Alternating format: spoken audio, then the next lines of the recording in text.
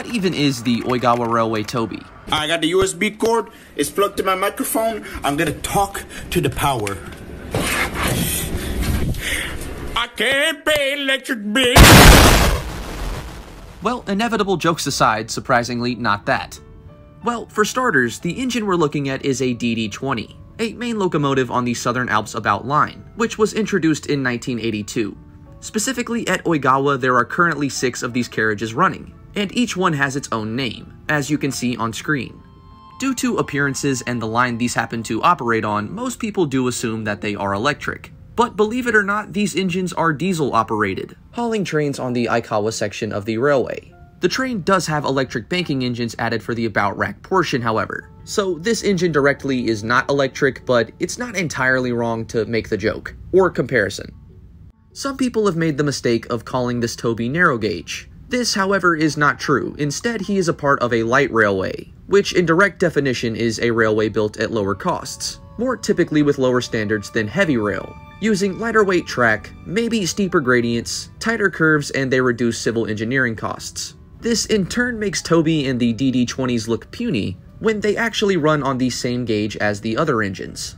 Unfortunately, I'm not sure which of the original 6 carriages were used to make Toby, though it would have been cool if he was an entirely new build, you know, making him the 7th vehicle, since he's Sodor's 7th engine, you know what I mean. Unfortunately, you can only find Toby running on the Oigawa River section, where he was unveiled to locals on August 17th, before starting operation on August 19th. One of the cooler things I think Toby does is he actually talks to the passengers inside of him. Well, not the train, you know what I mean, again. And in these announcements, Toby says, "Hello everyone, it's me, Toby. Does everyone know me? Thomas runs on the Oigawa main line, but I'm the only one who runs on the Oigawa line to Okizumi?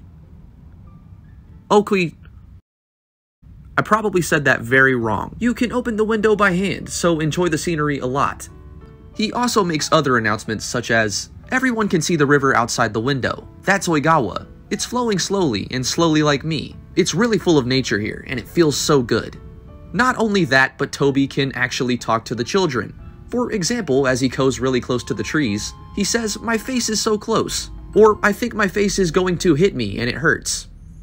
These translations are not doing this very well. Or if a child asks Toby how it was, he'll say it was fun or it was cool. Something that I wish was at every Day Out with Thomas event. And now that we've explained this thing, I'm sure you're wondering how I feel about it. You know, being the dark side of Day Out with Thomas guy and all.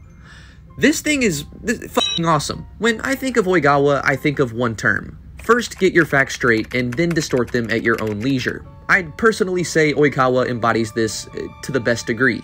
Most of the engines they have do not look like Thomas characters. Thomas looks really nothing like a C11. But when you look at their Thomas, which happens to be a C11, it looks exactly like Thomas still.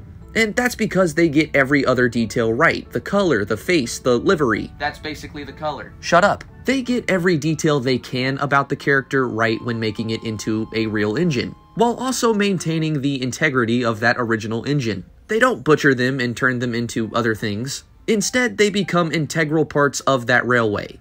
Plus, Oigawa's made bulgy and birdy and rusty and troublesome trucks, and Oigawa's the closest thing you're gonna get to being on Sodor. So, as strange as the basis they chose is, I'm honestly just happy to see Toby being represented, even if he does look like a Lincoln Logs kit.